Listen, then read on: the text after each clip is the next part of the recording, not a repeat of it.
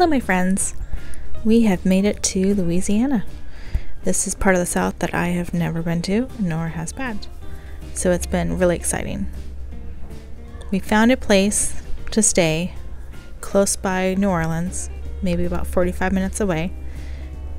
Went on this crazy long bridge.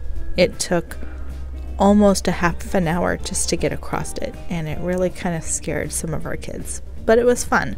There's a toll to go on this bridge, but personally I think it might be worth it to at least experience it once.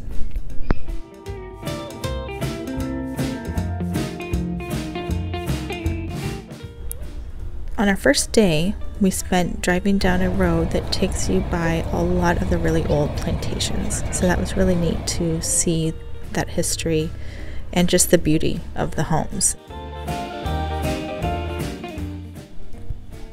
In the city of New Orleans, you must go visit the French Quarters. It is so rich in history. It has been something I've always wanted to see and explore.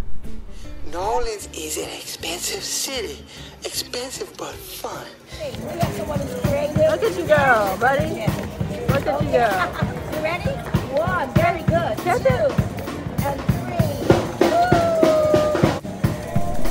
The kids had a lot of fun having beads thrown at them, and they all got to pick a color, and this girl was really, really sweet.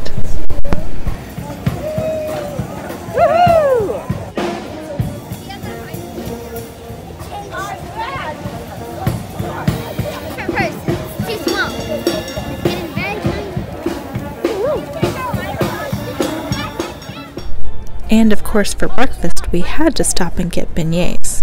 I'm gonna need about 500 of your man-catching beignets. What are we doing, guys? Riding on a horse. Yeah. What's the horse's name?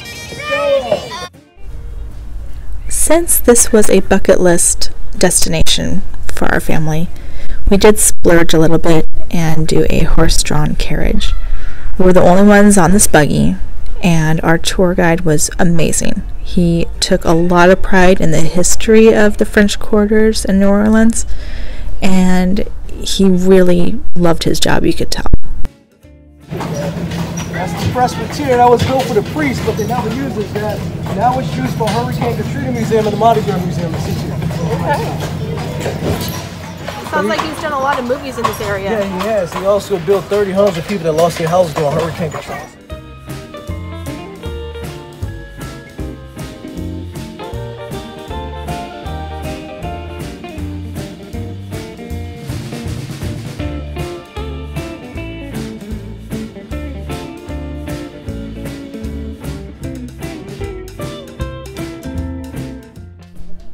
Well, that is all for this destination stop. I hope you enjoyed, and until next time, we'll see you then.